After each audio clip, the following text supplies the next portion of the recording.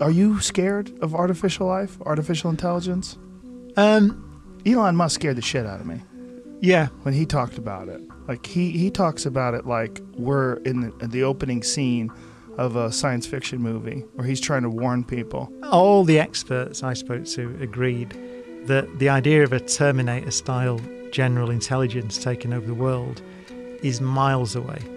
And so whilst we might start thinking about the regulation, it's not going to happen soon. So I would disagree with him on that.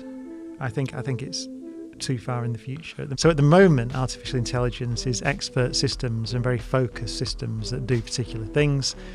You can be scared of them in a limited economic sense because they're going to displace people's jobs. At the moment, what people tend to be frightened of are general AIs, or AGI they call it, artificial general intelligence, which is like a human-like capability